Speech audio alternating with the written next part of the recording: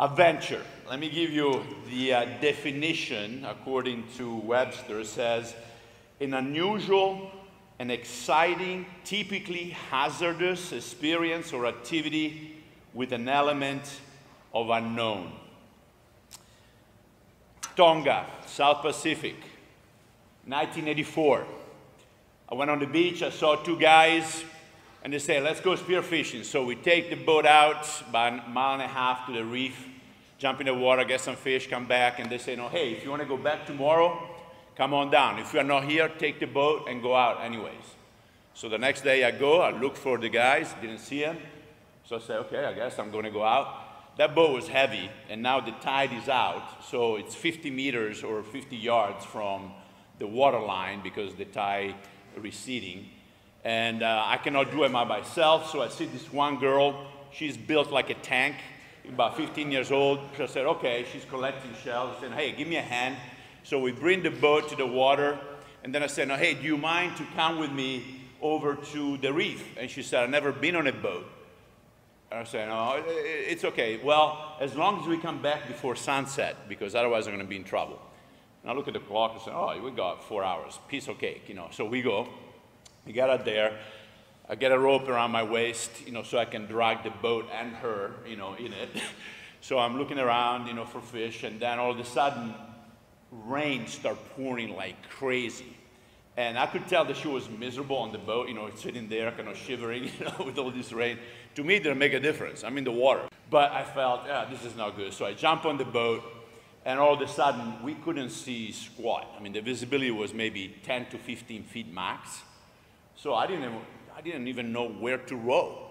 So I started kind of rowing toward what I thought was land, and about 30 minutes later, we come across this little island. We decided to kind of stay there and let the weather pass by. So we went inside of this trunk, you know, a hollow trunk, and waited for a while, and it's starting to get darker and darker. And I can see that she's worried. So all of a sudden, you know, the rain stops, and I start seeing some lights on shore. So I thought, okay, that's shore. So we get on, we go. As we approach, I hear this voice of a woman calling the girl's name. I'm going, this is not good.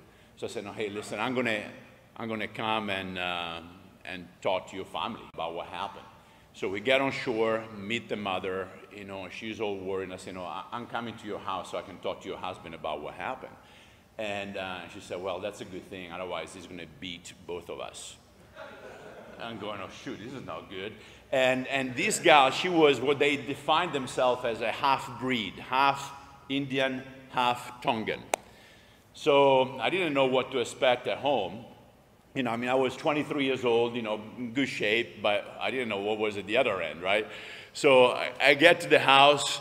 I get in, and it's one big room, 600-700 square feet, and it's divided by some curtains because there is a main family and then the family of the son. And here's this man, 250 pounds, sitting down at the table, you know, just kind of staring at the table. So I go in and I start telling him, I say, no, hey, this is what happened. I am, you know, a fisherman. I took your girl, you know, we went out, we did this and that, and the guy's just standing at the table. He's not saying a word. And I thought, shoot, my life as a single is over. This is my future bride right here. And kind of a homely girl, poor girl. But anyway, so all of a sudden, you know, I finished my story, and the man just pounds his palm on the table, gets up and goes, good American boy, you had the balls to come over here and tell me what happened. Sit down and have some tea. You know, I was off the hook. There was a flash forward here now.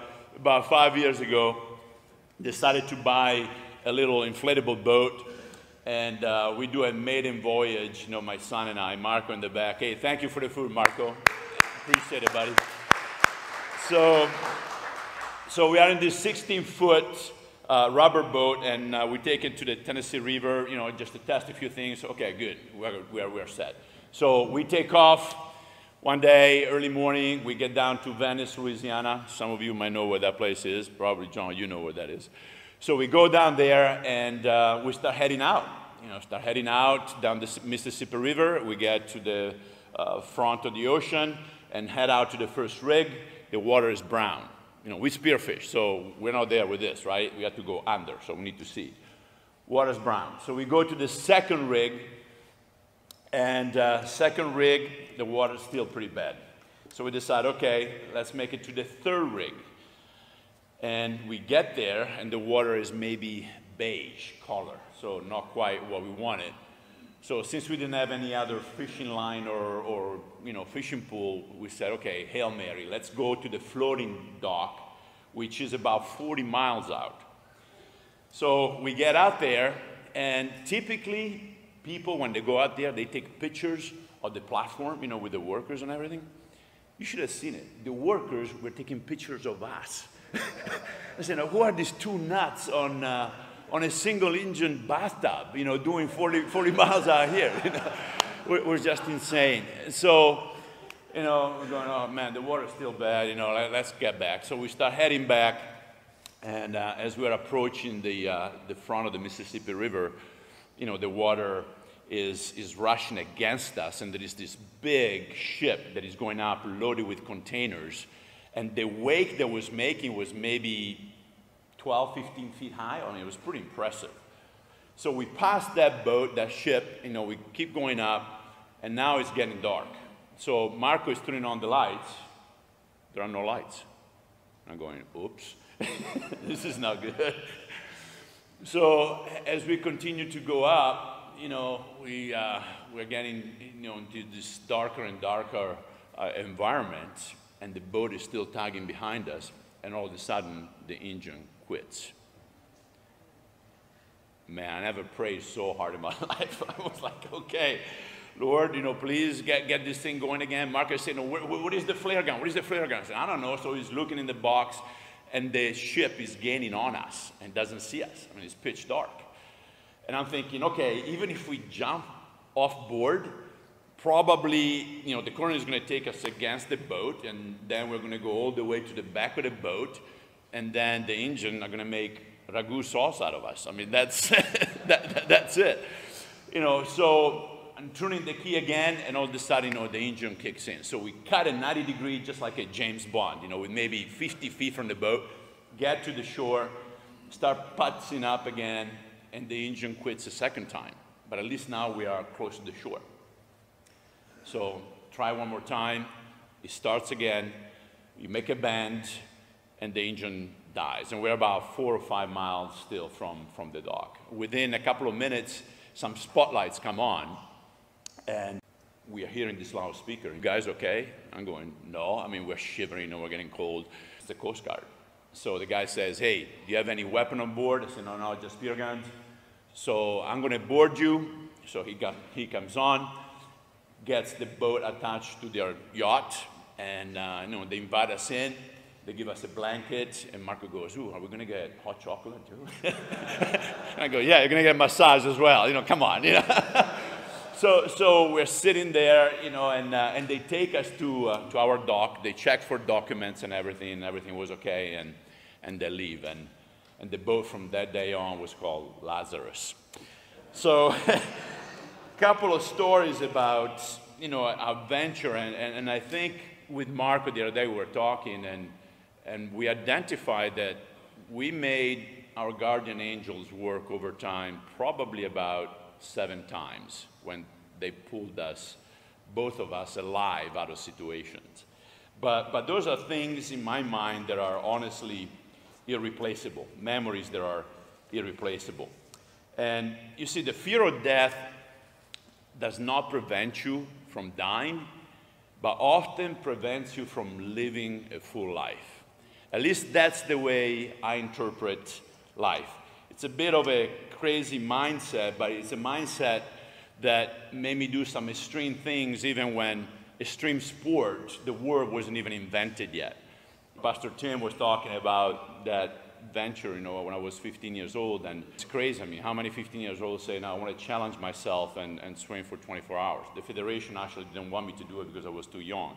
I was looking for pushing the limits, right? And I stayed on this black line, back and forth in a 50-meter pool, water 95 degrees, so your flesh is starting to come off because it's cooked, and lost about 17 pounds in the process, just in 24 hours, and set the world record at 83.7 kilometers, which is 52 miles.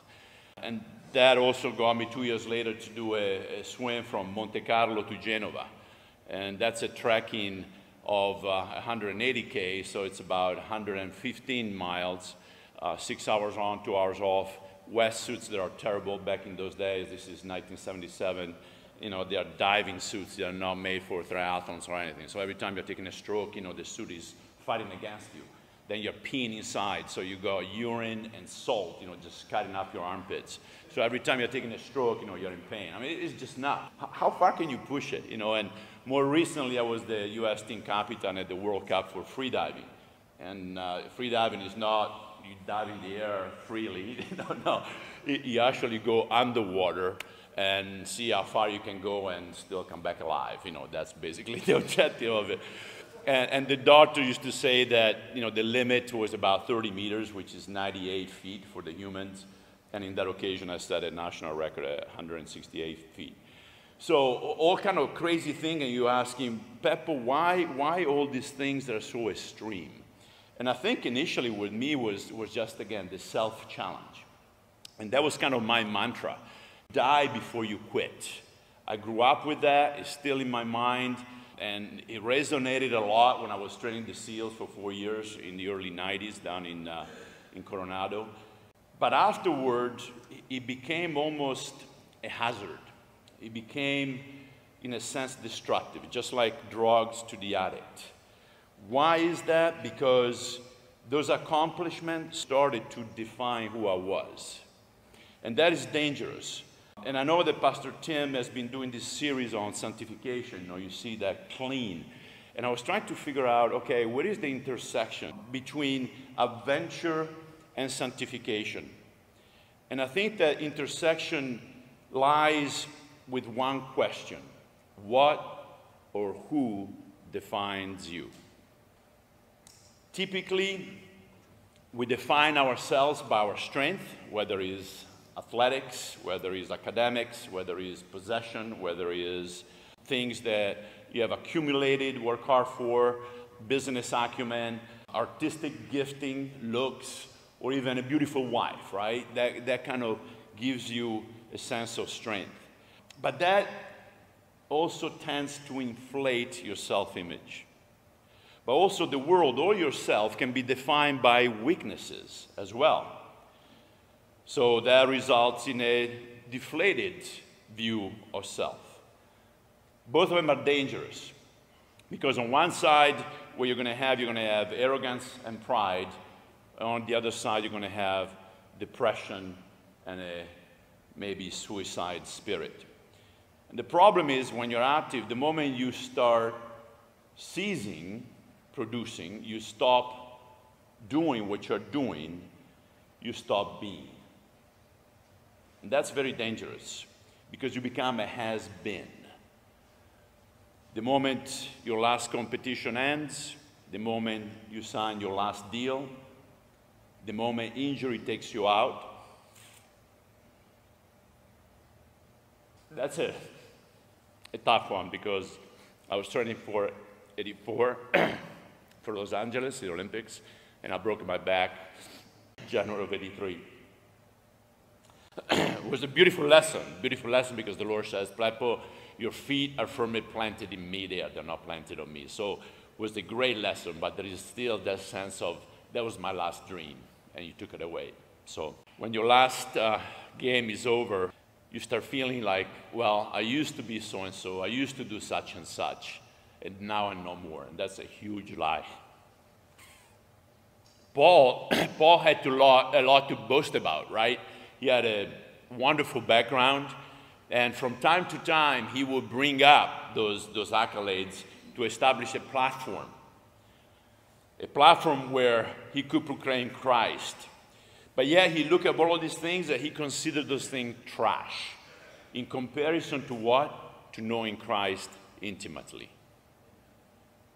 So can I say the same thing?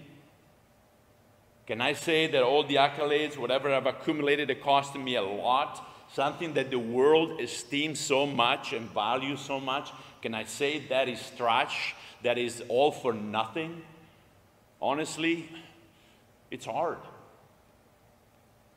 I've given it up, I'm giving it up, it's a working process. I'm trying to free myself from that. And I think that true identity starts with a question. God, Father, who do you say that I am? I think we all crave validation, but if you're trying to get the validation from the world, it's a black hole. It's conditional. Please, don't go there. It's deadly. I think that it's much better if we believe and if we affirm what our Heavenly Father tells us that we are. Try to listen to just few words, but listen with your heart. Don't listen with your ears. You know, go beyond my accent and everything. This is what your Father tells you that you are. You're my beloved. You're my son. You're precious to me. You're my warrior. You're redeemed. You're forgiven. You are mine. And you're worth dying for. This is huge. There are a lot of accidents that happen in this world, and you're not one of them. Ephesians 2:10 says, "For we are his workmanship, created in Christ Jesus, for good works, which God prepared beforehand that we should walk in them." And maybe this is the path towards sanctification and a lifelong adventure, discovering what good works God has prepared for you.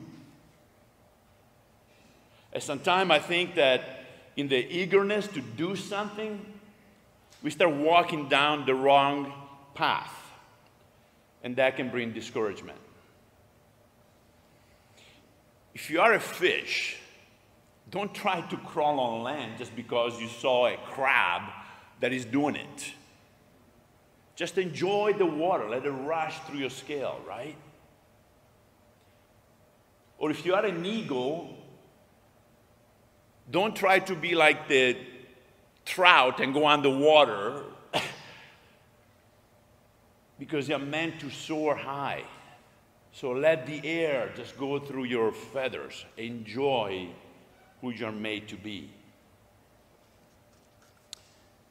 I think similarly as children of God, we ought to be full with the fullness of God. Not just cultural or traditional things, because that will bring disappointment. Will leave us wanting. And I wanted to read a quote. I don't remember where I read this a long, long time ago, but it's so spot on. It says, "What will keep you serving the Lord when the going gets tough? You may be sensitive to the needs of others, but that alone is not enough. Nor should we be driven by the need that we have, a desire to be appreciated or loved by others. Our needs are deep, and only God can satisfy them.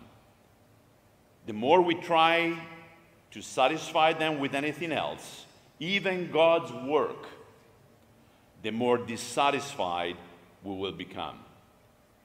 In short, even love for God's people, his sheep, won't keep us going because sheep can often be unlovable, and we may come to resent them." It's a beautiful, beautiful quote, and it reminds me of a situation. One time in Rome, years back, we organized this event. I invited the U.S.